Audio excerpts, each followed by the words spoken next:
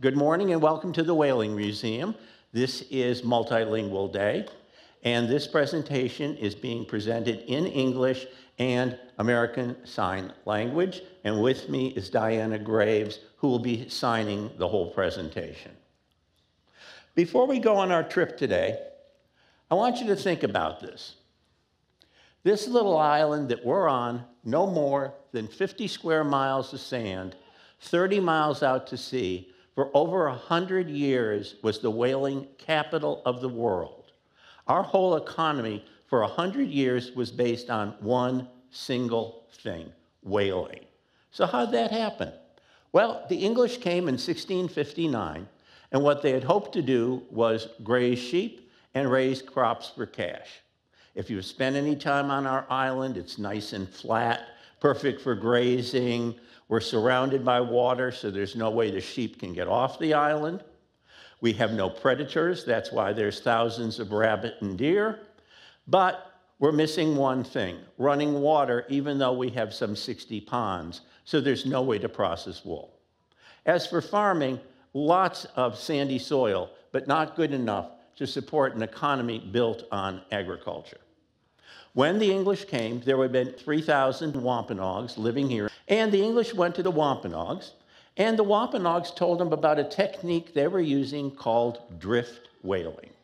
Essentially, what you did is wait till a diseased or dead whale drifted in, and the Wampanoags showed them how to render the blubber, how to use parts of the whale for weapons, for tools. On the upper right-hand side of the screen, that little dome, that's a Wetu, and that was the home of the Wampanoags.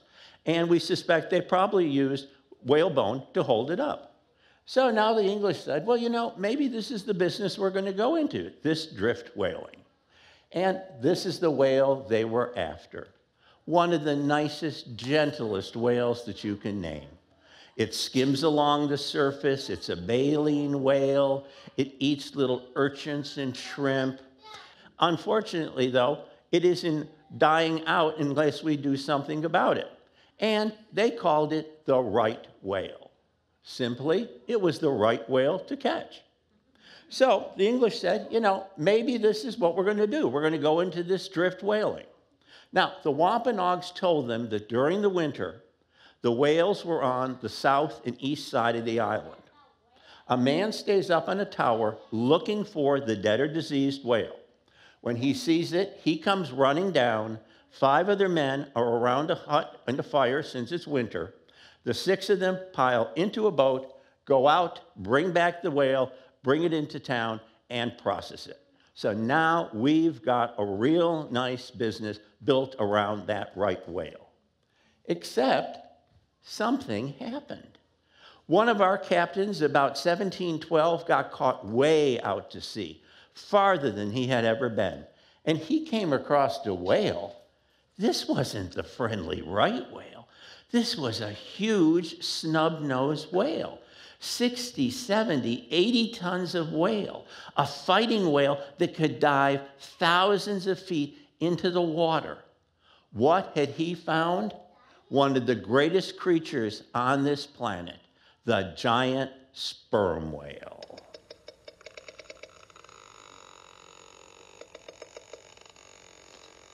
And when they investigated this whale, they found out it had some very special properties. In that head cavity alone is 300 to 500 gallons of the purest spermaceti oil, so pure that it needs almost no refining. But its most important characteristic is it's the only whale oil does not solidify in cold weather.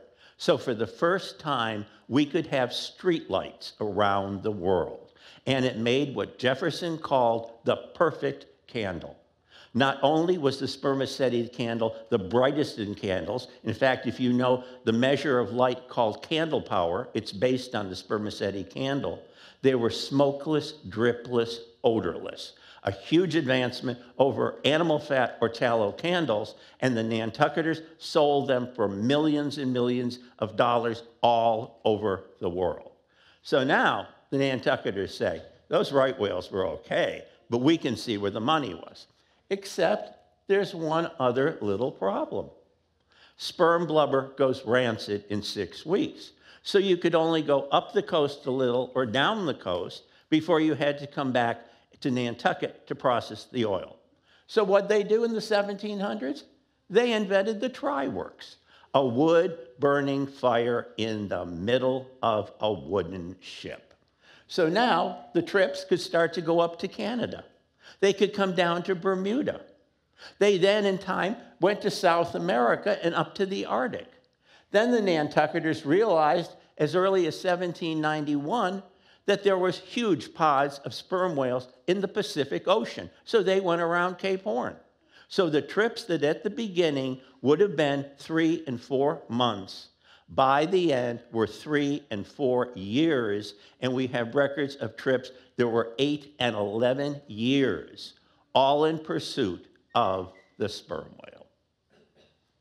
On our journey today, we are going aboard the Edward Cary, and we're going with Captain Perry Winslow. And on this trip, Captain Winslow decided to take his wife and young child. It was the privilege of a captain to be able to take his family with him. We have the journals of these women that went out for 3 or 4 years. They raised their children aboard a whale ship, and in fact, on this specific trip, Mrs. Winslow had a second child. Also aboard our ship is a young whaler by the name of Joseph Ray, and we're lucky enough to have his journal of this trip to tell us what it was about. He is signed on to be a harpooner on one of our whale boats, and he joins what Melville called the motley crew. These would be Quakers, Wampanoags, escaped slaves, convicts, people from the Azores, the Cape Verde Islands, Africa, Asia, South America. And it's 1854, and the Edward Cary is setting sail. On this trip, Captain Winslow decided to go around Africa into the Pacific Ocean. Young Joseph and the rest of the crew will be in the forecastle in the bow of the ship. It's a 16 by 16 foot area. 20 men will eat down there, sleep down there, do their carving down there. There are animals, there are insects, there are bugs. And there's only one hole that goes up to the deck to give them any air or light. This is another entry from Joseph's journal of this trip. Meanwhile, though, Captain Winslow, his family are in the stern of the ship in what would be considered deluxe accommodations. They might have a cook to prepare their meals, a steward to serve them, and they would have real furniture, such as a bed to sleep in, and probably a sofa and an easy chair. During the day, the men will practice furling and unfurling of the sails. They'll be sharpening the tools needed for whaling. They'll be coiling the ropes for the harpoons. And most importantly, each man will be assigned to a team of 5 other men. And all day long, they will practice raising and lowering of the whale boats and rowing back and forth and back and forth. So they are ready once the whales have been spotted. Now, each man, this is a drawing of Joseph's journal again of the ships leaving the harbor. Each man will take a turn up in the crow's nest, 100 feet in the air. There would be 2 of them up there at the same time. Each with their spyglass is responsible for scanning 180 degrees of the ocean. And what they're looking for is the single blowhole of the sperm whale. So Joseph's up there.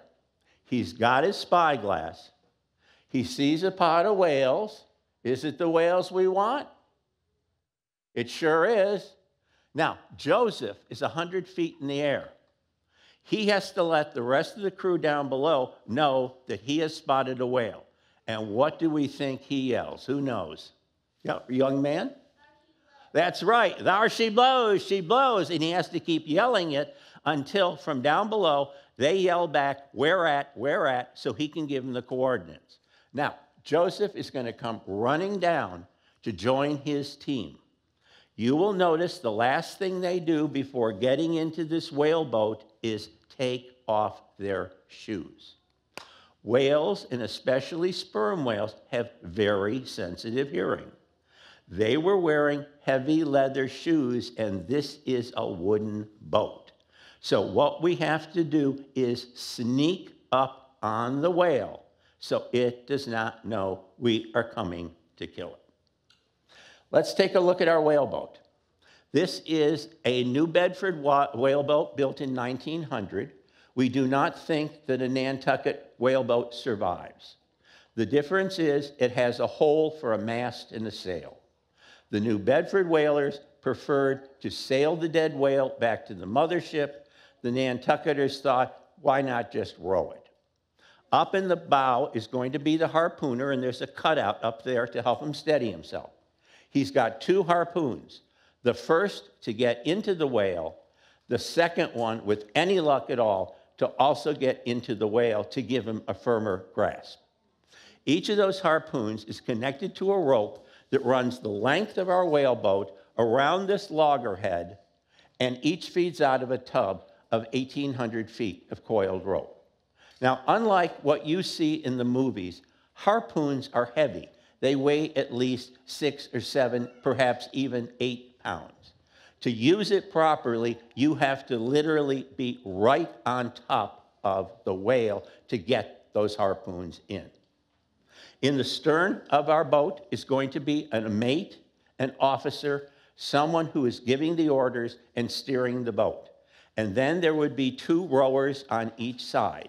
And if you look afterwards, even the oar locks are padded, so we make absolutely no noise. So what we're going to do now is ever so quietly sneak up on the whale. And we call it wood, meaning the boat, to black leather, meaning the whale. So Joseph's going to get that first harpoon ready. Again, he has to be right on top of the whale to use it. As soon as he gets that one in, he's going to get the second one ready. And with any luck, we're going to get that one in. And we've caught ourselves a whale. Is the whale dead? No, its blubber is at least 12 inches thick. But the whale knows something happened. It'd be like if you got a mosquito bite or a bee sting or something, it doesn't feel right. You know, something happened, but you're not sure. Now, the whale has 2 choices. It can sound or go down, but it usually does that for food. What you're counting on is the whale taking the other choice.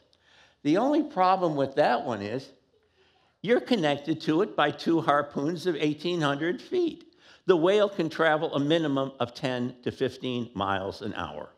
Many of those men could not swim, so if you fell out of the boat, you drowned. You had to bucket the water out of the whaleboat so it didn't sink, and you had to keep the ropes to the harpoons wet. And you're going to ride around the ocean for however many hours it takes until that whale tires out. 1, 3, 5, or more. Who knows what we call it? Anybody? The Nantucket sleigh ride. Now, ultimately, the whale is going to tire out. And an interesting thing is going to take place in the middle of the ocean. That officer or mate is going to trade places with the harpooner. Because of his rank, he is given the honor of the kill. But there's a second, more important reason. Remember, the whale had that other choice, which was to sound or go down? Up in the starboard side of our whaleboat is a hatchet. Should the whale go down, that person has the authority to cut the lines to save the men in the boat, the feeling being there's always going to be another whale coming around. Then, that mate or officer is going to take the tool of his trade, the lance, longer, very pliable. He again has to be right on top of the whale to use it. And if you look up at our sperm whale, right behind this flipper is where his vital organs are. He's going to take that lance. He's going to go at that poor whale until blood comes out of the spout. We yell, there's a chimney fire, and we back off as fast as possible because in its death flurry, the whale could come up underneath the boat and topless. This is a drawing from Joseph's journal of several whales with chimney fires. Now, we have in our hands about a 60-ton dead sperm whale. It's a mammal like we are, so it floats when it's dead. We are going to put a rope around it, and we're going to tow it back to wherever the mothership is. Now, hopefully, the mothership has tried to stay within sight, but given the sleigh ride, the boats could be scattered all over the ocean. The fastest that we can row towing a 60-ton dead sperm whale is 1 mile an hour. This was not work for weak men. We're going to get the whale to the mothership and put down a flensing platform. You will notice the men have cleats on the bottoms of their shoes. The whale has been bleeding. There are sharks in the water. We can't afford to lose a man. We're going to put a giant hook into the nose of the whale and dangle him off the starboard side and cut what are called blanket pieces. We're going to peel the blubber on that whale like an apple core does in a circular fashion. Each of those blanket pieces would be 3 to 4 feet wide, 15 to 20 feet long, a foot thick, and weigh upwards of 2,000 pounds. We're going to use block and tackle to bring them aboard the ship, and then we're going to use mincing and dicing tools to cut them into smaller and smaller pieces. Now, as the smaller pieces were cut, the blubber tended to flap open. The Quaker men were very religious, and when they saw the flapped open blubber, it reminded them of the Bible, so they called those Bible leaves. The next thing we're going to do is bring up the head cavity of the whale. That's where that pure spermaceti oil is. Now, hopefully, the head cavity is big enough we can get our buckets in and get it nice and dry. But sometimes it's a small head cavity. So what we're going to do is pick the smallest member of the crew, perhaps you, young man, over there. And we're going to tell you to take off your clothes, and we're going to give you a bucket, and we're going to sink you into the head cavity of the whale. And you get to stay in there until it's nice and dry. Doesn't that sound like fun? Yeah, you can't wait, right? The next thing we're going to do is look in the intestine of the whale for this commodity, which is literally worth as much as gold. If you look at our sperm whale, he's one of the few whales that has teeth, but only on the bottom of his jaw. And he doesn't use them for chewing. He uses them for grabbing. And his lunch of preference is the giant squid. And he dives down thousands of feet looking for that giant squid and attempts to grab it and swallow it. It is so far down in the ocean that nobody has ever witnessed it, but sperm whales have been found with suction marks, so we know a battle of some type took place. Now, as our whale is digesting that giant squid, sometimes the beak can penetrate his intestine. Our whale actually has the capability to put a covering around that beak to protect himself. And we're looking for this commodity in his intestine. It's known as ambergris or ambergris. Anybody know what it's used for? Perfume. It is the fixodent for very fine perfume and considered very lucky if we find it. The next thing we're going to do is put wood underneath the tripods to render the rest of the blubber. As we've been rendering, pieces of skin, pieces of teeth are going to come up to the surface. We're going to take a giant skimming device, kind of a great big version of something you might have in your kitchen, and we are going to skim off that residue, and now we no longer need to put wood underneath the tripods.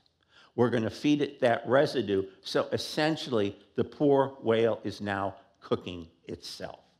These are the ghostly images that you would see as we go around the clock, rendering all of that blubber and putting it into casks and barrels.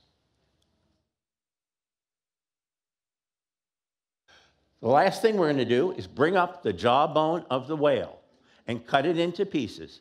And we're going to give each member of the crew a piece of jawbone, a tooth, or both.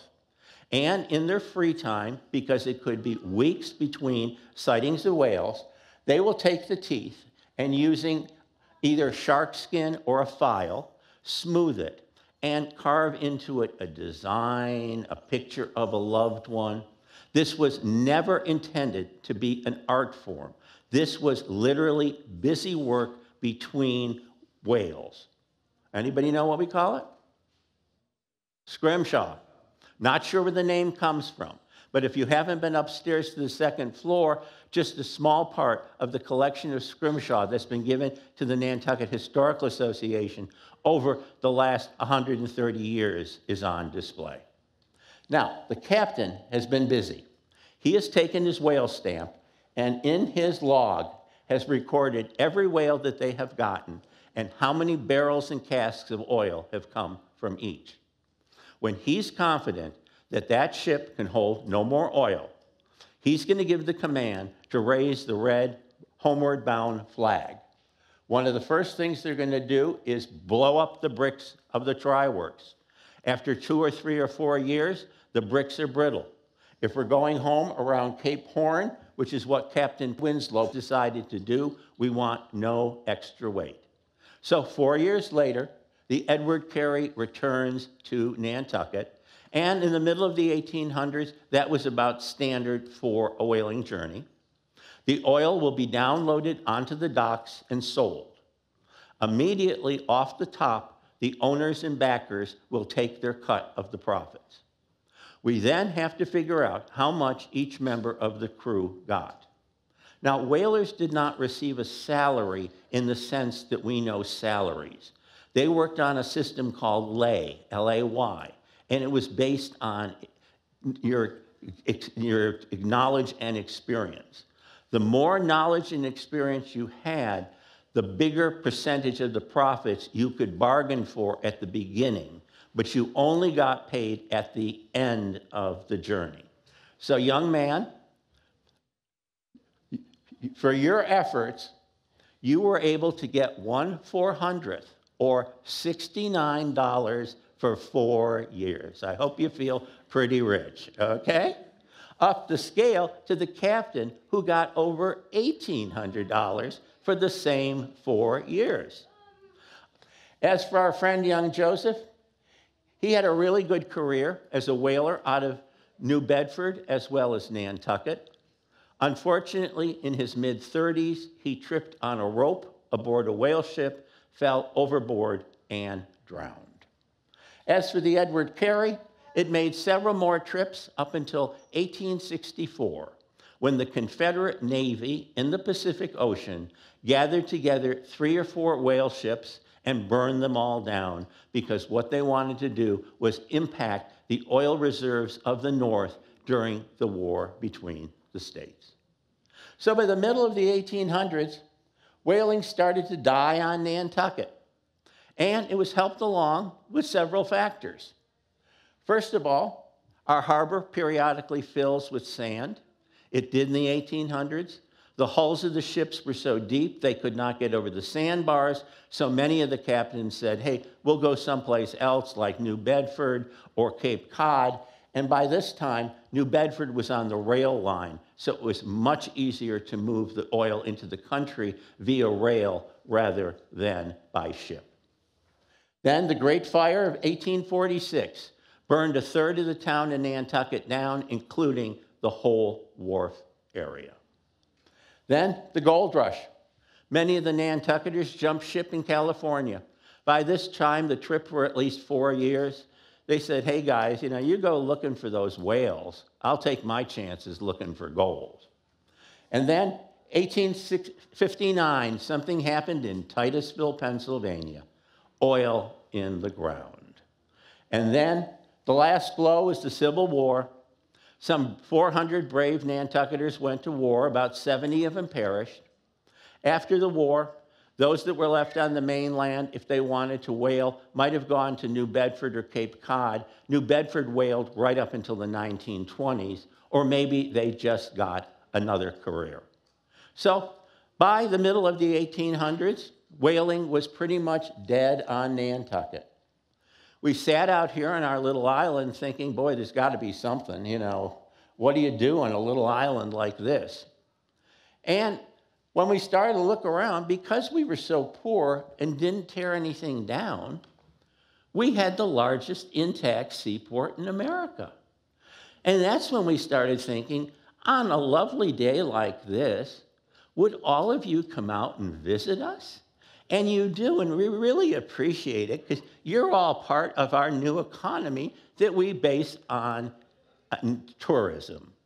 So that's our trip for today, and I'm happy to answer any questions you might